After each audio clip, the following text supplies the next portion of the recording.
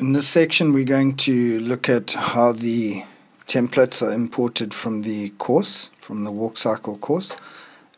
Start by going into the course here, scrolling down to the template section, and at the beginning of every template section there is a video showing what the animation of the templates will look like. This one is the first one, the bop. And we'll go down to the second one, which is the glide. All these animations are set both ways, left to right and right to left, and they come in bones and body format and a combination of bones and body.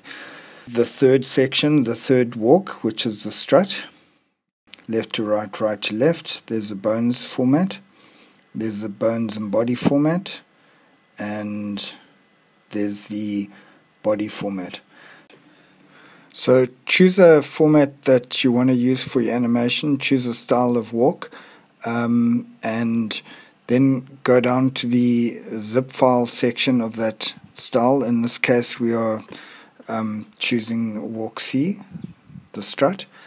Choose the formats bones or body and bones, etc. In this case we're choosing all three, and just hit the button. The zip files will download onto your system.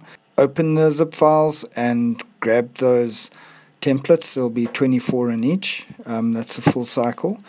And open up your software, your animation software. In this case we're using OpenToonz, and just import them into your system. Here with OpenToonz it runs it across 24 columns, so we have to go grab them and stack them and put them into one, which doesn't take a long time, and we are done. There is the animation. In this case we've used the strut, and there's our guy walking. It's as easy as that.